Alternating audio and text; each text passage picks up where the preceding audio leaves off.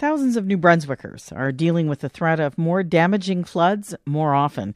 This week, CBC New Brunswick has a series of stories on spring flooding and the connection to climate change. And one of the big questions is, how do we adapt to changing weather? Slobodan Simonovic is a professor in the Department of Civil and Environmental Engineering at the University of Western Ontario in London. And he's a researcher on flood prevention and management. He's on the line. Good afternoon. Good afternoon. Welcome to the program. One of the big questions when it comes to flooding is whether we should focus on mitigation of damage for future flooding or simply adapt to changing conditions. Is one better than the other? It's hard to answer. The key question is to look at really the local conditions and find out the appropriate combination of these two. I like to say there is no silver bullet. The combination between the mitigation options with some adaptation options will be always the best.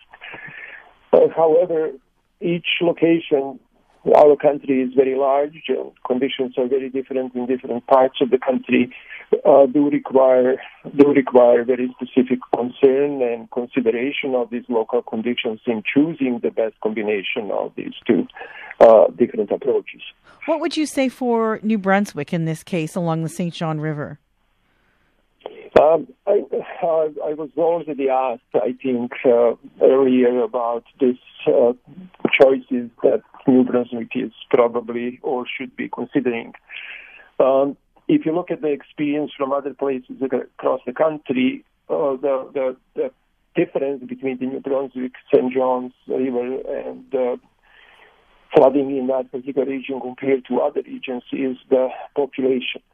The population in this region is smaller, and if you look at the potential cost of, let's say, some structural mitigation measures, it will be very hard to justify their implementation, their choice with the benefit-cost ratio. So my sense will be that the New Brunswick should be probably starting by looking at some non-structural options. And by non-structural options, I mean either regulation or implementation of the existing regulations in a most forceful way. So are you talking there about adapting to what's coming? Yeah, I was just trying to say that basically thinking, looking and making the choice between different measures and selecting the appropriate for the location must look a little bit longer time ahead than we usually do. Politicians are functioning on a very short-term basis, obviously the election cycle, and floods as a natural phenomena, but natural phenomena that's today affected by the long-term climate change do require the long-term consideration.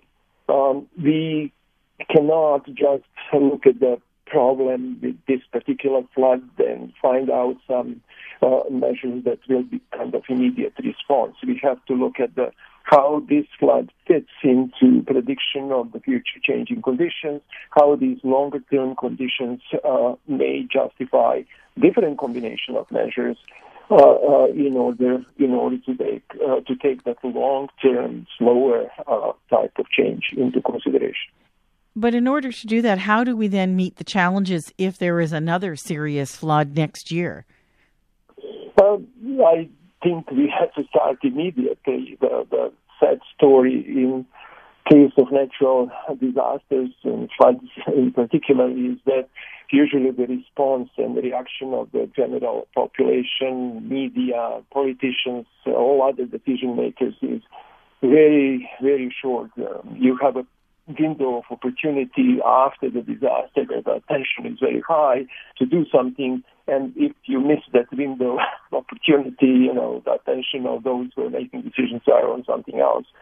So kind of dealing with the next flood, dealing with the immediate future, I think require immediate action and reviewing the conditions of the current flood, reviewing the impact, coming up with some kind of intermediate measures that will lead to these kind of longer term solutions, and also provide some protection from the short term or the next year and the year after potentially changing conditions.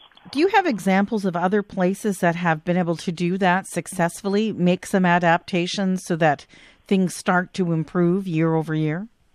Yeah. I have participated in IJC, International Joint Commission Task Force on the Red River. Before joining the University of Western Ontario, I was professor at the University of Manitoba, and at that time I lived through the 1997 flood of the century, was appointed to IJC, and the procedure that we took, that task force took, was really to look at immediate situation and come up with the so-called the interim report, interim suggestions for the next year. And then we spent, 3-4 years of studying the floods and coming up with a longer-term solutions.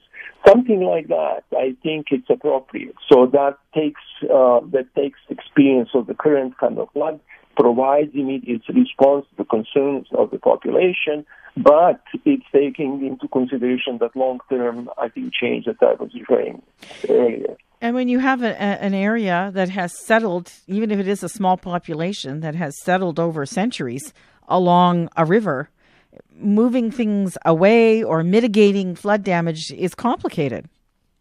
It is. Yes, I said there's no easy solution, there's no silver bullet solution. But you have to take into consideration that flooding is a natural phenomenon. And rivers, fortunately, do need space in order to accommodate that variation of flow that's occurring, during different seasons.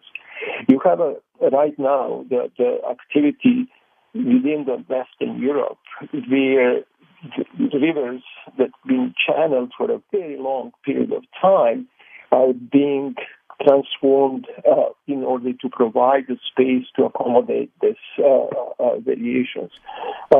Providing space for rivers is essential. In Europe, it actually takes getting rid of a very serious structural measures, dikes and parts of the very old cities in order to do that. In Canada, we have a shorter history, and I think, providing that space for the river will be easier. I'm not saying it's easy, but it will be easier, and we have to take into consideration the kind of local conditions and how the people who've been living in these areas for a longer period of time can be helped in the best possible way in order to minimize the future damage. Right.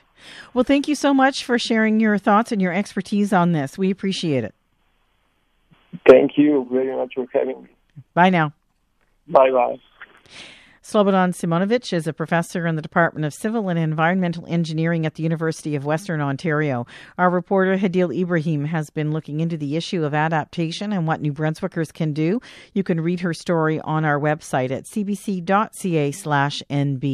And sorry about that. The phone line there was a little tough to hear, and so I apologize for that. Sometimes that happens when we call people.